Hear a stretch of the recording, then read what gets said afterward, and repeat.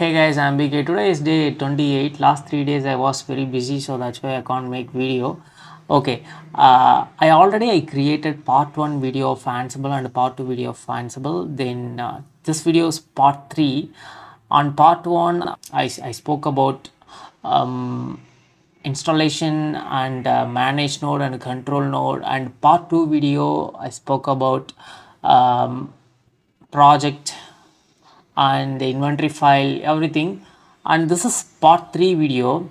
So my part 1 and my part 2 video duration was very long, like 20 minutes above, so it's really hard to watch.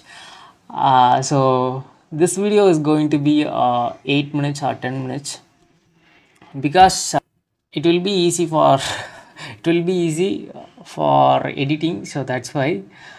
And also, if you are watching this video, definitely you will be a fresher, or you will be a new to Ansible. So if you see 20 minutes or 30 minutes or 1 hour, it's really hard to watch 20 minutes or 30 minutes, so that's why. Okay, coming to the topic, today I going to talk about Ansible adoc commands. So first of all, what is adoc commands? So you can see my screen. So these all are the commands we are using in Ansible.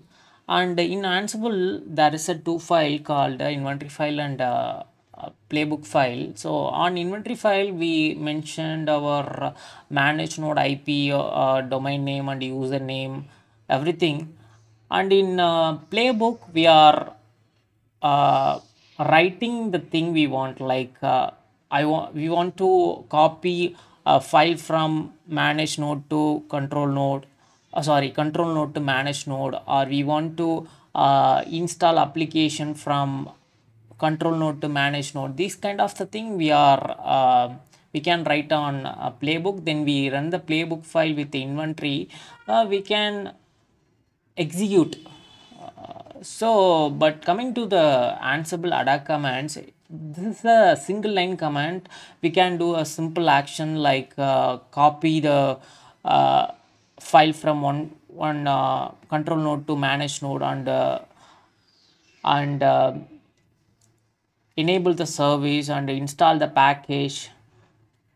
So this kind of the thing we can do by using Ansible adoc commands.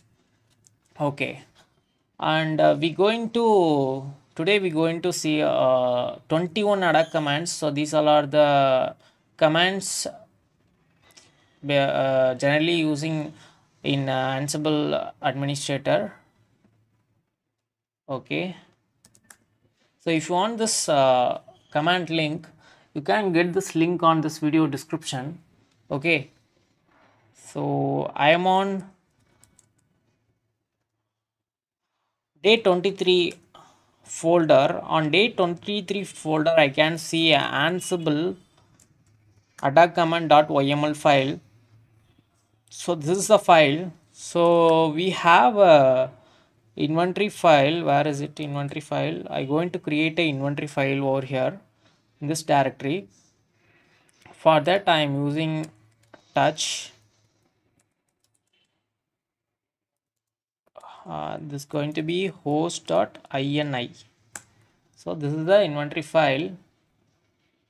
So inside the inventory file I'm going to copy this group name called staging, and I paste in host.inventory file. So let me check the IP of my manage node. So this is the IP of my manage node. Okay, everything is fine. I'm going to execute all Ansible adoc commands. Okay, I start with this ping. This is a simple module. So I'll explain this command. So we are using Ansible, so that's why I'm using this Ansible. Then staging. What is staging? Staging is nothing but group name. So where I mentioned that group name, so in host inventory file I mentioned the group name. Okay, here you can see a prod or whatever you want. So this is going to be a staging. Okay, then coming to the module, hyphen m is a module, and so I'm living in Chennai, so that's why here weather is very hot. That's why uh, you can see my face. It's really hot. Okay, coming to the topic. Yeah, yes, hyphen m is nothing but a module. So we are using ping module. Ping module is nothing but, so we can use this module for connectivity checkup. For example, I'm going to run this command so that you guys will understand. So this host should be a host.s. You see this? So this is the response from my manage node. So I am sending the response, I am sending the request from my control node. Then I got the response from my manage node, Pong. This is the response. Okay, I hope you guys understand this concept. Coming to the second command, see, many people not mentioned their inventory file on this command, because they can mention this they can mention their IP on this path etc and Ansible, Ansible and ls. You see there is a host. If you are not mentioned, you see this is the file we can mention. So while you run this code, where is it? GitHub. Day 2028, right? Yeah. While you run this code, this first adoc command. Oh my gosh, time is already 6 minutes. Okay, I'll try to complete 10 minutes. And Ansible, and there here you see I mentioned this host. If you not mention this host here, this Ansible will go to /ect and Ansible slash host. Where is it? See, it will go to here and it check the host. So this is the default directory, but I have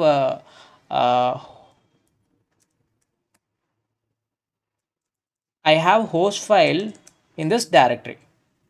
I go with ls. You see this? There is a host dot inventory. Okay, this is supposed to be host yes. So again I go into run this command. Now I go to second command. This module is nothing but setup module.